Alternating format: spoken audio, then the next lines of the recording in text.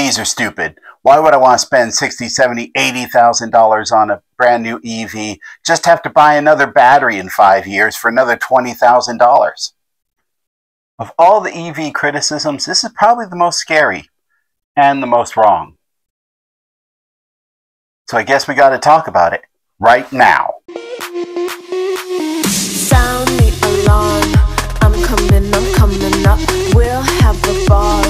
I'm sweet like... Hi, this is Rich, and welcome to Wings, Wheels, and Wires, and welcome to video 2 in our series, Do EVs Suck? We look at the truth and misinformation behind common EV criticisms, and today's topic is going to be quite a ride, so buckle up, boys and girls. When it comes to EV batteries, let's start with two absolute truths. One is that they will absolutely wear out, and two is that they are expensive to replace. So let's start with the first point. Gas engines can fail, but if there are no manufacturer defects and they're treated well, gas engines can easily last 200,000 to 300,000 miles before having catastrophic failure. The same cannot be said for EV batteries. While they won't necessarily have a rapid failure like you have with gas engines, they do degrade slowly over time. And while there are things you can do to slow the process of degradation, there is absolutely nothing you can do to prevent it. For the second point, replacing EV batteries is expensive. According to greencars.com, replacing a Chevy Bolt battery will cost about $16,000. To replace the battery in a Tesla would start at $20,000 on up through their models. And the cost to replace the battery in my BMW i3 would be about $13,500. So, as you can see, replacing a battery can be very expensive. The replacing your battery every 5 years part of this criticism, however, is absolutely wrong. You see, most cars have a 4 to 5 year bumper-to-bumper warranty depending upon the make and model. The battery and drivetrain in EVs is typically warranted up to 8 years and 100,000 miles. So if your battery happens to fail within that time, that's very expensive battery cost is the manufacturer's problem, not yours. And some vehicles have an even longer warranty. In states that follow the CARB guidelines, my BMW i3 Rex version actually has a 10-year and 150,000 mile warranty. But no doubt you're asking, but what if my battery is damaged as part of an accident?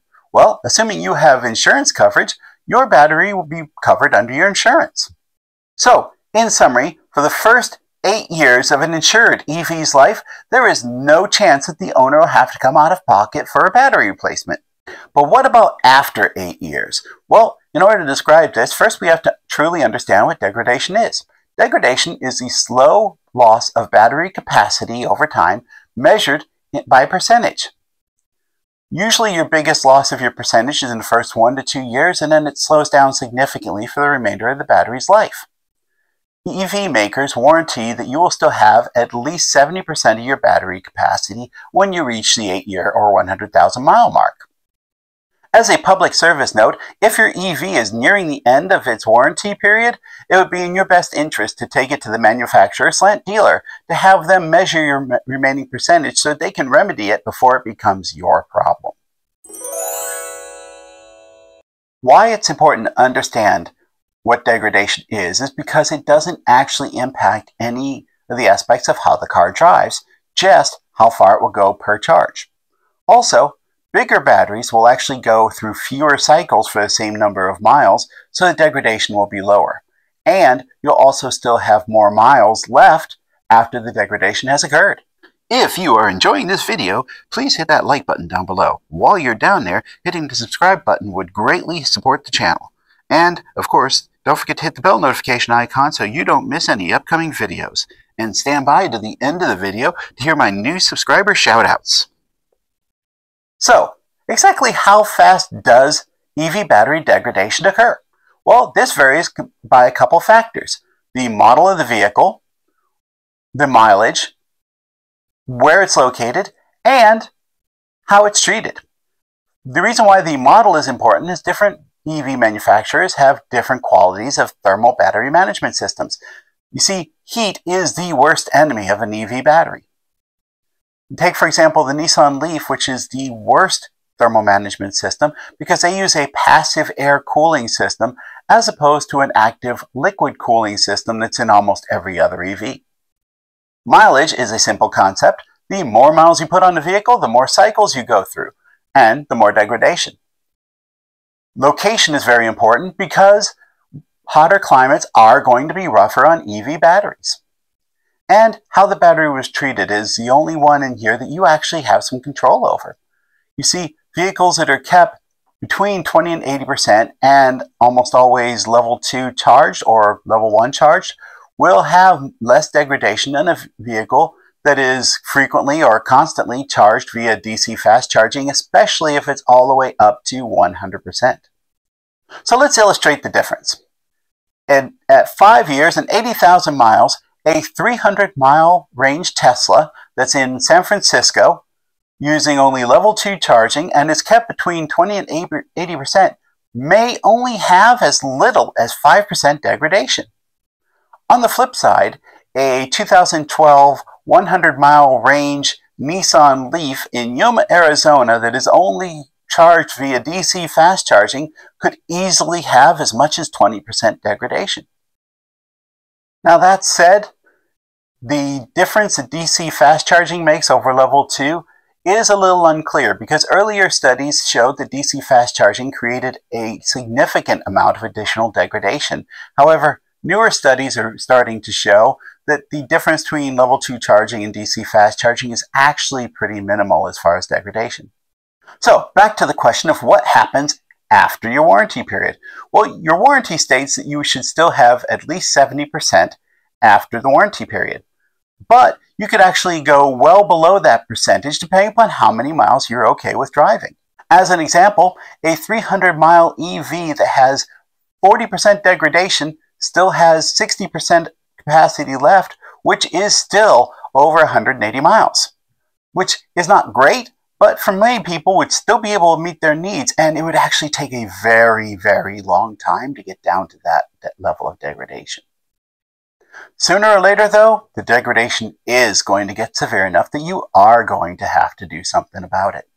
The good news is you don't have to pay the really outrageous prices that Green Cars quoted.